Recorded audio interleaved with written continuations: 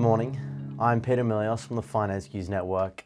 The S&P 500 closed at an all-time high on Friday as investors returned to buying equities in force following a short-lived market stumble to start the new year.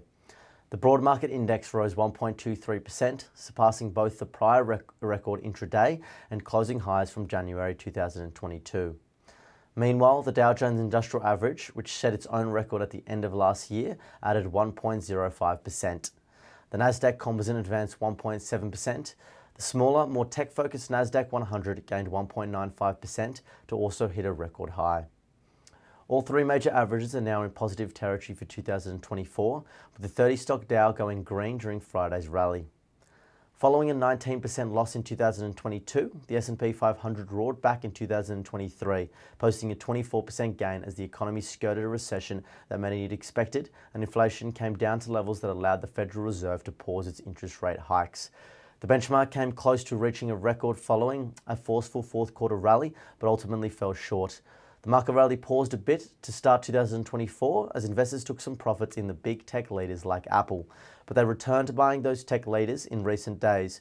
Friday's milestone confirms that the stock market is officially in a bull market that began in October 2022, not just a bounce back within a bear market. The S&P 500 is up more than 35% since that low. The tech sector gained 2.35% on Friday and more than 4% during the trading week, making it the S&P 500's best performing sector week to date.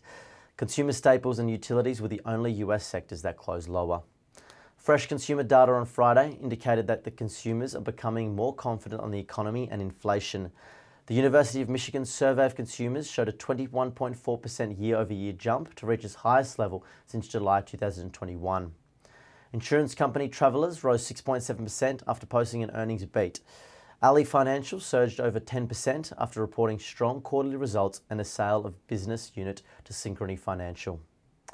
In crypto news, Bitcoin and Ether experienced gains in sync with the stock market's rally, driven by positive consumer sentiment and slowing inflation. Despite this bounce, Bitcoin is still set to record a 4% weekly loss and has fallen 10% since the approval of Bitcoin ETFs on January 10th. Ether is also on track to finish the week with a 3% loss, but these crypto movements did not significantly impact equities, as several related stocks remained relatively flat.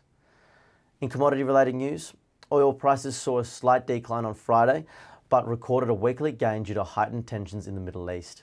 The West Texas Intermediate contract for February settled down 0.9%, while the Brent crude contract for March settled down 0.68%. US crude achieved a one-week gain of 1%, with investors closely monitoring the possibility of supply disruptions resulting from militant attacks in the Red Sea, while the global benchmark increased by 0.47% for the week. Turning to the Australian landscape, with Australian economic data still a week away, traders are turning to offshore indicators. Notable reports from the US, including Q4 GDP and core PCE deflator, will influence monetary policy decisions. Additionally, New Zealand's quarterly consumer price index is expected to show a 0.5% increase, lowering annual inflation to 4.7%, below the Reserve Bank's forecast. The SPI futures are pointing to a 0.4% rise. Thank you for listening.